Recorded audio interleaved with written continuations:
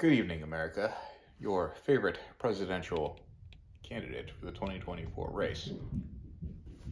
And his dog's sounding like thunder upstairs. You know, I'm playing my favorite drinking game. It's really dangerous for my health. Every time someone in the White House says something monumentally stupid, I have a drink.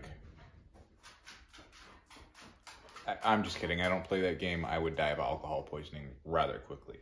But the topic of tonight's video, which I really hadn't planned on doing, is that I heard the White House press secretary say that they were working to reduce the penalties for violent crimes to include murder, sexual assault, rape, and other violent felonies.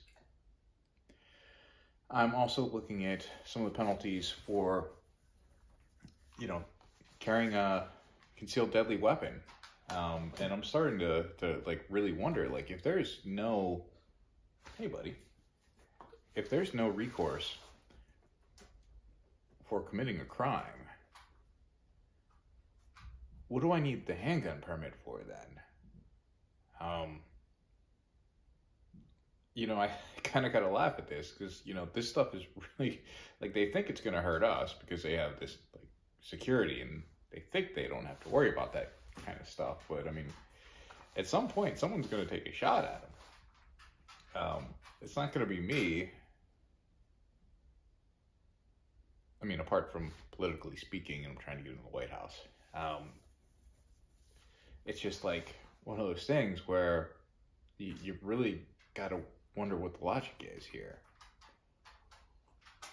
I guess they could be saying that, the investigations into their ties to all sorts of corruption are starting to bear fruit here. So maybe, they're trying to make sure that they don't go to jail for too long for orchestrating murders. And, there's the whole getting suicided thing that we joke about.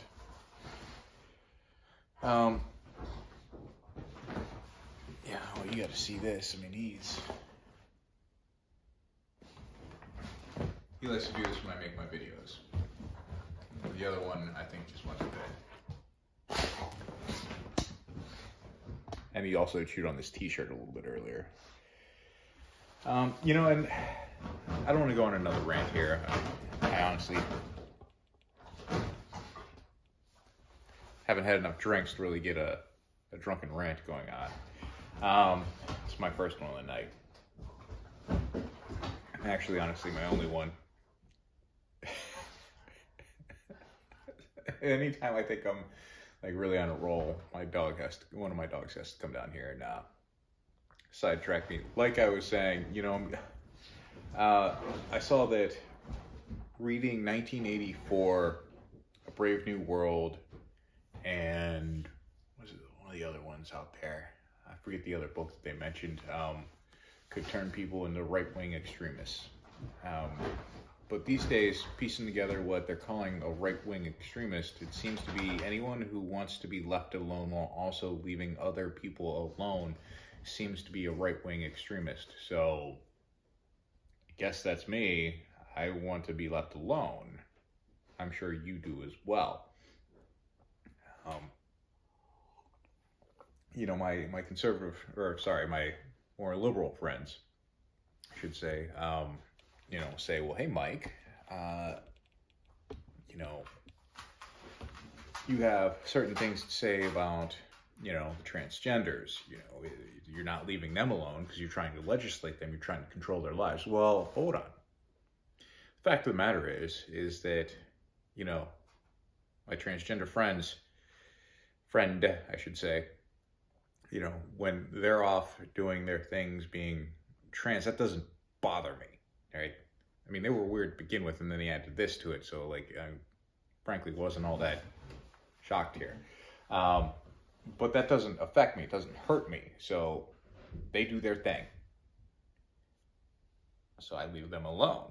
We can hang out. We can be friends. The only time it comes to be a problem is when it's forced upon me, forcing me to accept it. I'm stubborn. maybe a little bit bitter. So if something's forced on me, I'm going to reject it outright immediately. That's my first reaction. My wife will tell you that. But I digress. So, it's their choice to do what they want. That doesn't affect me. It affects me when it's something that's forced on my kids. All right, my transgender friend doesn't come over to my house and twerk in front of my child. Or me, for that matter, because, like I said, I'm not into that. That's their thing. So that's part of the whole leaving everyone alone thing. And once we start to understand that that's what a right-wing extremist really wants, is just to be left alone, then right-wing extremism doesn't really seem that bad. I mean, God forbid I have my constitutionally protected rights. Anyway, God bless America. I hope this video finds you well. Morning 2024. I hope you enjoyed my little rant here. I can't even think of what the White House press secretary's name is.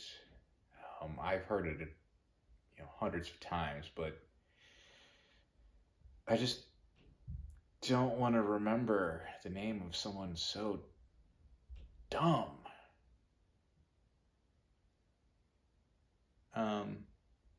Anyway, we'll circle back to that another time.